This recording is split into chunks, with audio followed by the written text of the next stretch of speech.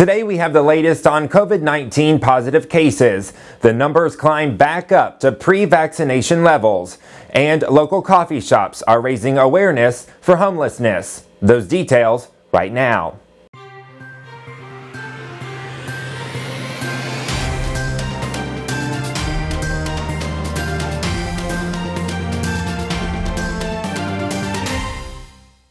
Charlie Wilson's Appliances, TVs, and Mattresses has what you need. We've got over $2 million of inventory in stock and ready to go. Charlie has the brands you love and the service that keeps you coming back. Your dollar goes farther at Charlie Wilson's in Clarksville. Thank you for joining us right now. I'm Corey McCauley. In your top headline, sponsored by Clark Memorial Health. The latest number of positive COVID-19 cases is up to more than 1,700. That's the highest the state has seen since the end of January.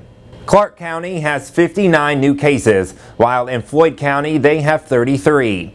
Health officials say those in the 25 to 35 age range is where vaccination rates are the lowest. They add the Delta strain of COVID presents different symptoms than what hospitals saw in early 2020. And it's presenting like a sinus infection.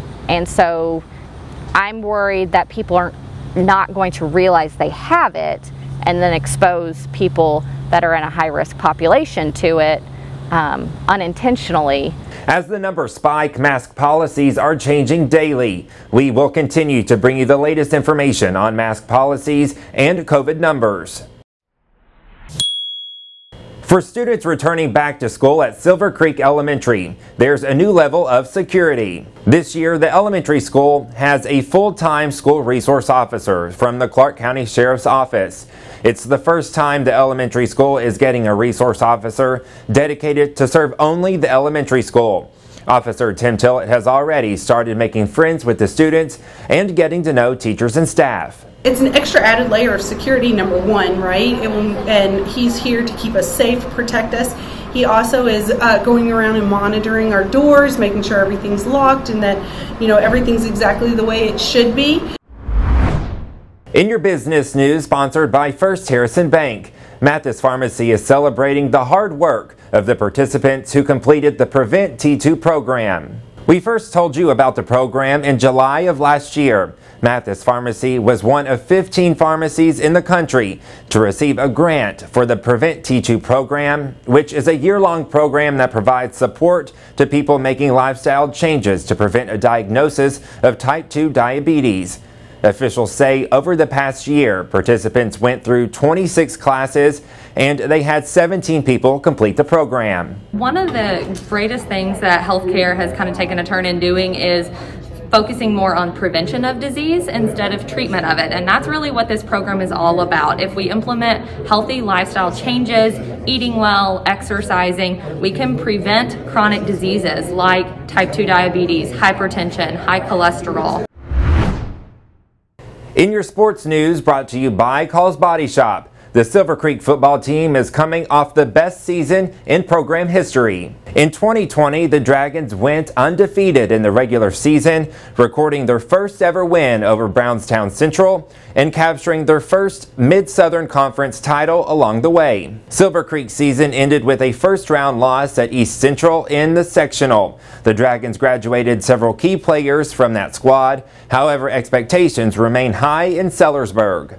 I'm actually really excited that we first game's August 20th. Really hyped for that. And know everybody else is one of our biggest, or at least most high energy games of the year. I mean, everybody's hopes to win state, but I mean, you got to work for it. Honestly, I mean, every team in Indiana's hoping to win state in their district right now. But I mean, not everybody can do it. Only 6 teams in Indiana can do it, and we're working our hardest to try to be one of the 6.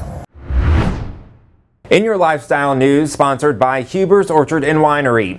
Your coffee purchase at several southern Indiana coffee shops will go towards raising awareness on the issue of homelessness. For the month of August, those who visit the participating coffee shops will receive a branded coffee cup for the No Homelessness Initiative. The cup is aimed to be a conversation starter to help educate the community about homelessness in southern Indiana and Louisville. The southern Indiana coffee shops participating are Coffee Crossing, Kent Java Bar, and Pearl Street Game and Coffee House.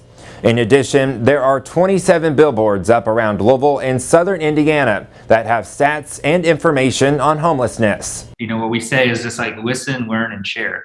Listen to the information, the stories of real people experiencing homelessness. You know, share those stories with folks, your friends and family, and learn. Do everything you can to learn the real story behind some of the myths and misconceptions that people may have.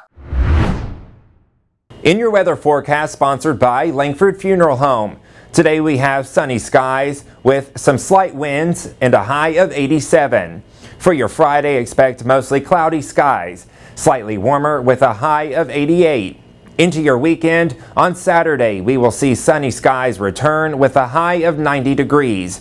And on Sunday, the sun sticks around and temperatures climb higher with a high of 93. And that's what's happening right now for Thursday, August 5th. Thank you for watching and have a wonderful day.